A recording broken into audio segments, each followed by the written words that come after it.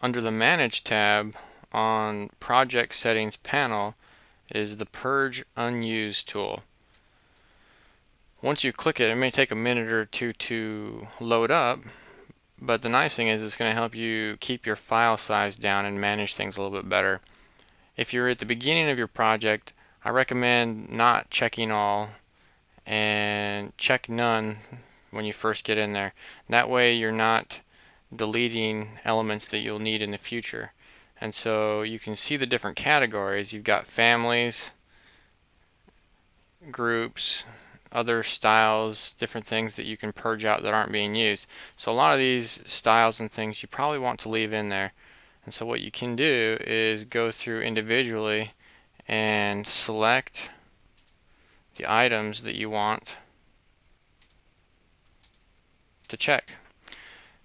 And you can open up different parts and do that, and then make sure that you're only purging the items that you want.